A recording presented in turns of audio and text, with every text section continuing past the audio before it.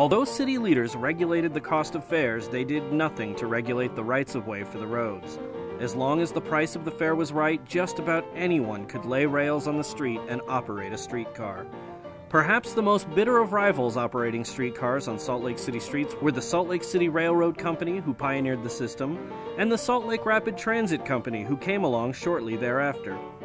At one point, workers from Rapid Transit were laying track for a brand new streetcar line on South Temple, while further back, men from the Salt Lake City Railroad were tearing up that very line to move elsewhere. Since the lines weren't regulated, both companies had cars running on the same tracks without any coordination.